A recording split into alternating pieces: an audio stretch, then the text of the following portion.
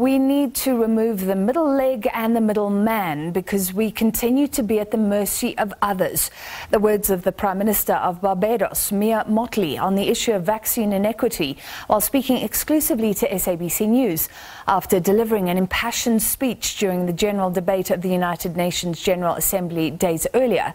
Mottley, who became the first female head of government in her country after a landslide win in 2018, covers a range of issues with SABC Correspondent Sherwin Bryce-Pease, from COVID-19, climate change and the transition of Barbados to a republic before the year's end. Let's bring you that right now.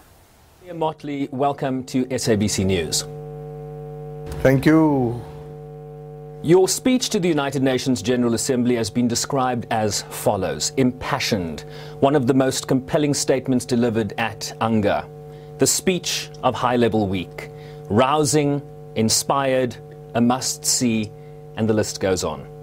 What stood out for us, Prime Minister, was your frustration at a process and international system, a United Nations, that seems incapable of meeting the most pressing challenges of our time. Tell us what was going through your mind at that time and what the intention of the speech was. Well, I think that the Secretary General of the United Nations, Antonio Guterres, is truly trying his best, and that we have set out for us in the speech that he gave 6 clear divisions that need to be bridged. What is obviously lacking is the political will that is necessary for us to see progress within the multilateral system. And ironically, in 2018, when I first addressed the United Nations as Prime Minister of Barbados, I spoke about how similar the moment was to what the world looked like 100 years before. But the difference that we had is that we had a framework in the context of the United Nations and the other Bretton Woods institutions, the WHO. We didn't even know about the pandemic then, of course, that could play that defining role.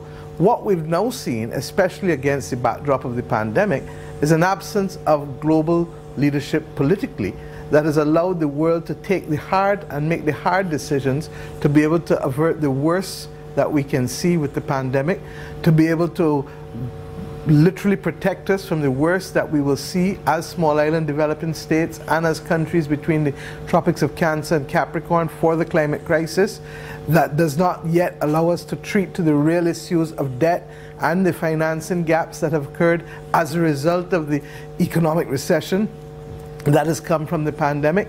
So we have a number of issues that have literally mushroomed, but what we're not yet seeing is the kind of global cooperation and partnership, in spite of the fact that the architecture is technically there. We don't need new architecture. We may need to repurpose aspects of it, because when the United Nations was formed, it was formed with a specific purpose, and it was formed against the backdrop of 50 countries. Most of us that exist now did not exist at that time in 1945. Similarly with the IMF and the World Bank, similarly with other institutions. So I really do believe that the time has come for us to determine whether what we have is appropriate for purpose. And quite frankly, the kind of political, and I'm going to use a different word, a word that is very colloquial in our part of the world, the kind of political backative that the Secretary General and the United Nations needs in order to be able to deliver for the majority of countries in the world is simply, regrettably, not there in the way that it should be. Let's focus, Prime Minister, just for a moment on the UN system that is emblematic, I think, of multilateral systems around the world. The consensus-driven approach is one of frustration more often than not, and paints the UN, particularly organs like the Security Council, as a failure, a intergovernmental negotiation process on reform that makes zero progress here in and here out. So what must be done, Prime Minister, and what are the consequences of failure for what you have described as a dangerous moment facing the world? Well, I think that we've all talked about reform of the Security Council for some time now, but we know that we have the P5, the Permanent 5. And the reality is that the same world that we have today that when that was formed? And to get the reform requires not the decision of the technocrats at the UN, it requires the decision of the political administrations of the world. And unless we get to that point, we're going to continue to see more of more. Regrettably, the consequences for us not having the kind of action with the pandemic were more immediate. And we see it now, because what we really have is a pandemic of the unvaccinated. And in our part of the world, for example, the majority of people who are losing their lives are in fact those who are unvaccinated. In Africa, the numbers who are vaccinated are simply way too low. So we felt from the very beginning that there should have been an international clearinghouse for vaccines that would have allowed for a more equitable distribution, because we know we are in a race against the mutations and the variants. And you in South Africa knew that from very early on. Yeah, let's address one of the most pressing issues which you've just raised, Prime Minister: vaccine inequity amidst a pandemic that is raging and killing by the day. You ask, how many more deaths must it take before advanced countries share vaccines to address the inequities we are witnessing? What are some of the broader lessons, right? There's a sense, certainly in the developing world, in Africa in particular, in the Caribbean, no doubt, that there's a sense of deja vu, you know, that emanates from this entire process, the North-South divide, the Black-White divide. Speak to what this moment teaches us. Well, I think that was very, very clear from early on. We're in a lot better position now than we were 6 months ago, 8 months ago. And regrettably, part of the difficulty is that most countries in the world simply did not have the capacity to be heard by the pharmaceutical companies. And in dealing and waiting for COVAX, COVAX was obviously going to be the last class with respect to when people would have access to vaccines. And that is the frustration I think that we feel. At the same time, you had all manner of persons offering to sell as middlemen. And that's why in the CARICOM AU Summit you hear me talk about we need to remove the middle passage, the middle leg and the middleman, because we continue to be at the mercy of others. And we also do so in circumstances where we are not price setters, but we are effectively price takers. Now, we've been lucky in a sense that we thought, only to find out that it hasn't really delivered yet in the way that you would have liked in Africa, nor we would have liked in CARICOM. But luckily, the cooperation between CARICOM and the Africa Union, and I want to thank your President, President Ramaphosa, who was chair of the AU at the time. I was chair of the Caribbean community at the time. We were able, therefore, to bring the Caribbean community onto the Africa Medical Supplies platform, which also then extended to the vaccine platform. The truth is that we have not seen the pace that we would have liked to have seen, and that is largely because we have not been at the front line of the distribution of vaccines. And that's why I say if we had an international clearinghouse, there would, I believe, have been far greater equity and transparency than we have seen. And we ask ourselves, how can we believe that this is a process that is commendable when in truth and in fact, look at how many variants we've now had. Prime Minister, you asked the General Assembly, and I quote, how much more fake news will be allowed to spread without states defending the public digital space? How do states defend the public digital space in this era of rife misinformation in what is essentially a life and death scenario? What can the state really do? Yeah, I think that we've already seen the extent to which we've seen the social media platforms and the large tech companies act together to ensure that, as they've said, 2/3 of the fake news was being generated by no more than 12 people. What I was speaking about goes broader than just vaccinations, and it's really just about holding people accountable. I don't need to know who you are on the face of it. But if you have defamed someone, or if you are a threat to national security, then we do need to have access to you and to know who is accountable for what they are saying. And it's no different from what happens in our states. We have the right to free speech so long as we don't defame others. It's the same in South Africa. It's the same in most Commonwealth Caribbean countries and Commonwealth countries, period.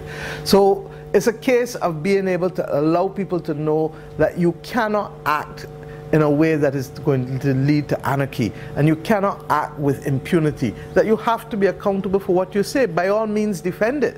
And we don't want to censor anybody, but we want people to be accountable for what they say. Prime Minister, another line that got people's attention in your address here in New York was this. If we can find the will to send people to the moon and solve male baldness, we can solve the simple problems of letting our people eat at affordable prices. I'll tell you what, among journalists at the United Nations, we all sat up when you said that. You also talked about the market capitalization of $9.3 trillion for the top 5 tech firms around the world, while so few have access to data and knowledge that deprive children from the tools needed to participate in online education. You call this a fork in the road moment. What is the, I mean, from where you're sitting, do we solve this in the short term? It doesn't seem so. This is not easy, but it is not incapable of resolution. And let's be straight. One of the worst aspects of the consequences of COVID has been the impact that it has had on our children globally.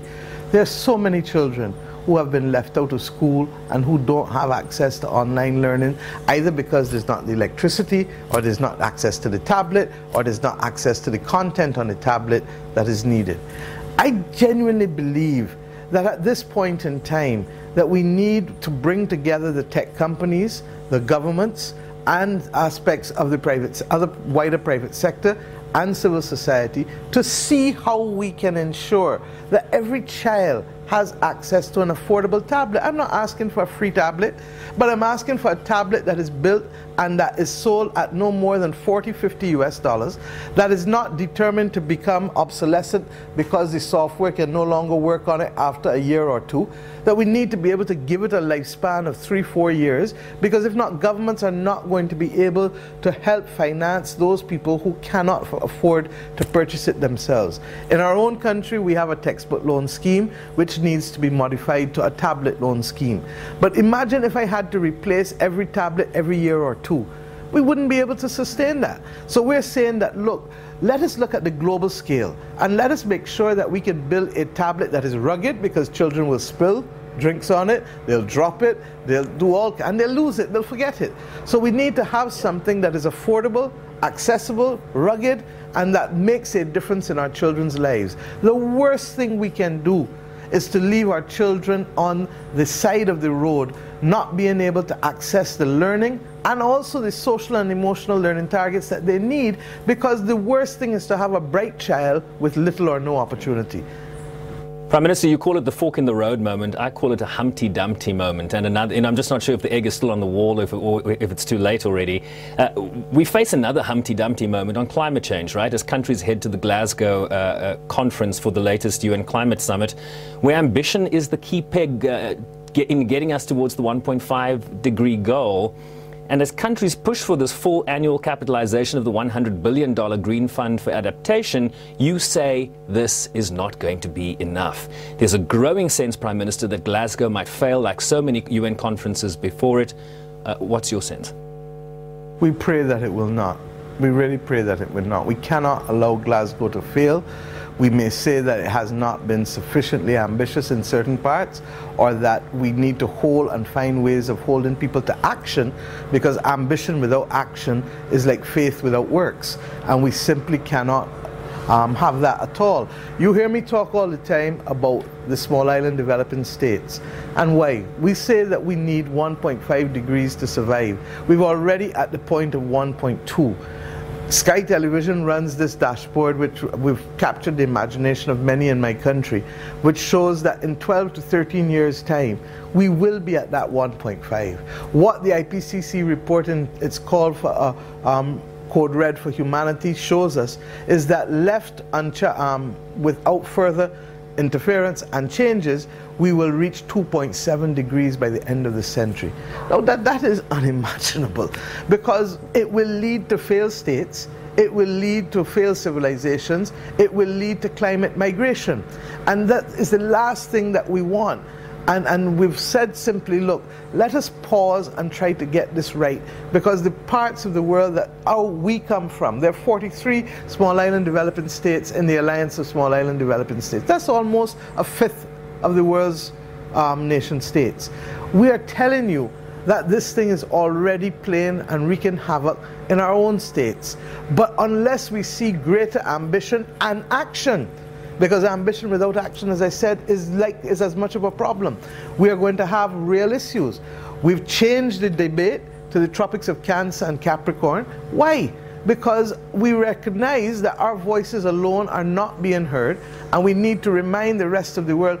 You're in New York City. When last did you hear New York being subject to the kinds of hurricanes and the kinds of deaths that you've seen recently? As a small child, in 1976, I lived in New York and I saw Hurricane Bell. But since then, what really happened? So we're now seeing the climate crisis hit home, where it hurts in the advanced countries. And we're saying simply to them, don't only think of yourself, because if you're only thinking of yourself, you're going to preside over failed states, failed civilizations, and climate migration over the course of this century. And none of us want that. Prime Minister, you also talked about introducing... Glasgow must succeed. Right. You talked also about introducing a resolution at the UN to endorse the approach of the UN Secretary-General, who warned that the world was on the edge of the abyss when he presented that Common Agenda report to the GA. What could a General Assembly resolution really achieve, given the fact that these resolutions are not legally binding, as, for example, a resolution out of the Security Council? A reckoning to unlock the populations of the world, the people of the world. You need to know where your government stands on this. And you need to play a role in getting governments that don't support the Common Agenda to try and come forward and support it. But the first thing we need is a reckoning. We say that democracy is effectively a numbers game, and you have different routes to that numbers game, but whatever all is said and done, it is always the larger number that wins, whether there's a two-thirds majority or a simple majority or whatever as an underpinning rule. We are saying that, look, our Secretary General has set out an agenda that is not just a normal discussion, but it is happening at the very time when the world is facing a number of serious threats that will put people's lives at risk and put nation states in peril. And to that extent, if we are serious about resolving the issues, let me know who will stand up and be counted, who is for and who is against. The world can't, and the UN can't force you to be for, but your populations can make and take the position that, hey, this is not what I want to see. And as the president of Costa Rica said so eloquently, how many people are in the room under the age of 30 years old? Because these are the people who are going to be affected by the climate crisis. These are the people who are going to be affected by the other one that I didn't speak to, which is the antimicrobial resistance issue, and I chair that with the Prime Minister of Bangladesh, the One Health Global Initiative. Why? Because that is the real slow motion pandemic that is going to follow this pandemic. And what is it? That we have literally abused antibiotics, not only as human beings, but in terms of what we give our livestock, what we put on plants, and what runs off into the environment. And we are already seeing over 700,000-800,000 people a year die from the fact that they can't fight off these superviruses that attack them. If we don't see the money going into the research, and we don't change our behavior in terms of how we give medicine and how we treat our livestock and plants, we're going to reverse a century of medical progress, and a visit to the dentist or having a baby will now become serious acts that put you in peril because of the risk of infection that cannot be fought by the medication that we have. So I'm just throwing a few things out there to show you that the children of this world are the ones who we are fighting for, because they are the ones who are going to be affected negatively if we don't solve these problems and in a hurry. And regrettably, time is not on our side on too many of them. So essentially this would be a resolution about accountability, about reckoning, and for member states to show us or show you what they are for and what they're against, right? And more importantly, to give the Secretary General and the other institutions that we have created in the multilateral sphere the sense that they can move forward and where the gaps exist and how do they mind the gap and close the gap. But if they don't know, and if there's just a sense, oh, maybe these countries are for and these are against, and you have to measure progress. And the only way to measure progress is by knowing where people stand, what they stand for, what they're against, and how do we bridge the gap. Just a few more questions for you, Prime Minister, with a more national-specific slant. You saw the political declaration adopted in the General Assembly to mark the 20th anniversary of the Durban Declaration and Programme of Action to Combat Racism and all its intolerances.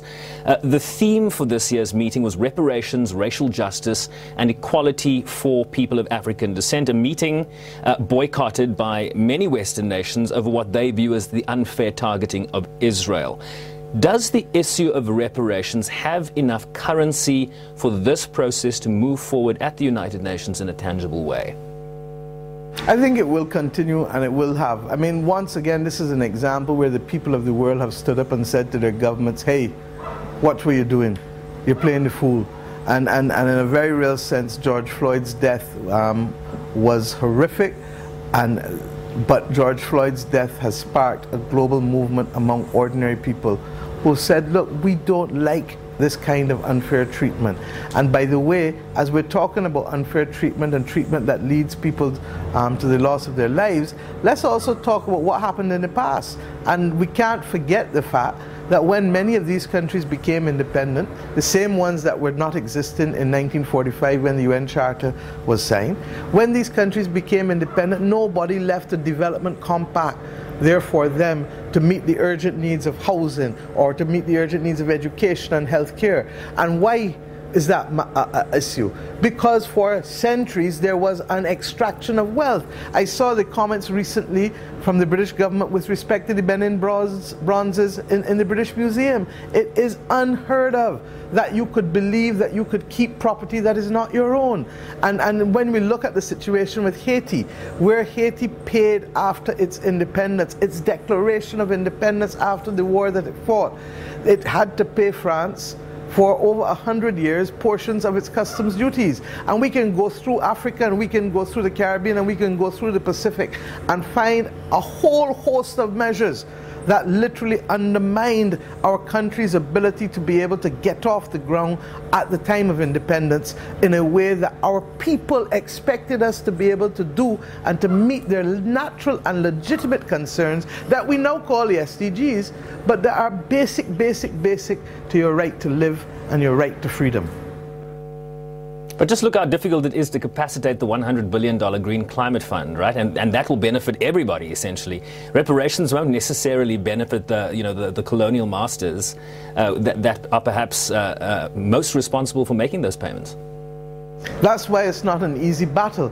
But by the same token, you have universities like the University of Glasgow come together with the University of the West Indies to put together a special compact led ably by Sir Hilary Beckles, who is the chair of our Reparations Commission in CARICOM. He's the Vice Chancellor of the University of the West Indies, and he has been able to get movement from a number of entities, some private, some university, and we'll continue the battle. But as you know, great causes are not won overnight. Speaking of great causes, the equality of women, let me ask you this. You are the first female leader of government in Barbados, one of just 26 women serving as heads of state or government as of the 1st of September 2021. And that's about to even be reduced further with changes in leadership in Germany, in Norway and in Estonia, Prime Minister. How has patriarchy confronted your leadership, and how have you responded to it? Well, my journey hasn't been an easy one, as most women who have reached leadership have not had an easy one. But I don't want to focus on me or the single leader at the top. As I've made the point, we need to focus on where do we carry women. And certainly when people ask me about being the first, I make the point that I really want to make sure that I'm not the last. And that's where the thrust of our efforts has to be. We've seen, for example, in the pandemic, we managed in our own country to be able to get female unemployment lower than male unemployment down to the end of 2019. An amazing achievement. With the pandemic, female unemployment has literally almost doubled to go ahead of male unemployment again. And why? Because in very real sense, a lot of the female employment is tenuous. We're not sufficiently taking account of the care economy. I do feel that if you had to pay for a lot of the services that women render in households, we would have to pay a lot more than we're paying. And we're trying to change how we deliver services even here, because we recognize that services delivered in homes and communities can be perhaps more effective than services delivered in institutional frameworks where you need a board of management, where you need these levels of maintenance managers, etc., etc., and all of a sudden your prices per capita cost of treating people goes up high. So I think that if we can reach girls and women and provide them with the level of training and education and give them the opportunity to be able to have structured and formal formal payment within the care economy, while at the same time recognizing that women in other areas of the economic activity need to be given the opportunity without the disparity in pay and without the disparity in opportunity, then I would feel far better than knowing that we had 20 or 30 or 40 women leaders across the world. Final area I want to touch on, Prime Minister, you are also on track to use your overwhelming parliamentary majority to oversee Barbados's move towards a republic by the end of November this year, ousting the British Queen as head of state after more than 5 decades. What do you believe this moment signifies not only to Barbadians but to the rest of the world? Well, to begin with, we're not ousting her, we're just saying goodbye. We feel that a Barbadian should be a Barbadian head of state, and we understand the difference. Look, when we were settled in our modern settlement in 1625, 396 years, we've had a British monarch as head of state of Barbados since then. We believe that we can manage fully all of our affairs, and that having taken the step to independence in 1966, before we turn 55 this year, that we need to close the gap and give our people the sense and confidence, that little boy and that little girl, that you can be the president of your own country, in the same way that in South Africa you have a South African who can rise to be president of their own country. But if you give people the belief that someone can be your head of state purely by circumstances of birth, and that have nothing at all to do with meritocracy or their ability to have that dedicated relationship to your own country, then I believe we undermine the confidence and the self-esteem of our people. We hope that this one will remove the difficulties that we have, because there are some powers that are exercised by the palace that need to be exercised by the president. The appointment of ambassadors, the appointment of some honors and a few others. But secondly, we want to be able to give our people that sense of confidence that you can be the best that you can be, and that you can aspire to anything in the world, but you are not condemned to being an inferior citizen simply because of the circumstances of your birth and the reality that we carry on a hangover from a previous time of a person who was a colonizer previously being the person who remains as your head of state. And I want to say that we have absolute respect for Her Majesty. In fact, I think she is one of the iconic leaders of the 20th century and early 21st century. But having said that, we want to be able to relate on it on the basis of making sure that our people do not pay a price for her being our head of state. And that price is, regrettably, that sense of confidence that they may not have in themselves that they should have. Prime Minister, maybe once you reach the age of 95, we'll also be referring to you as one of the iconic leaders of the 21st century. Thank you so very much indeed for making time to speak with us. We certainly appreciate it.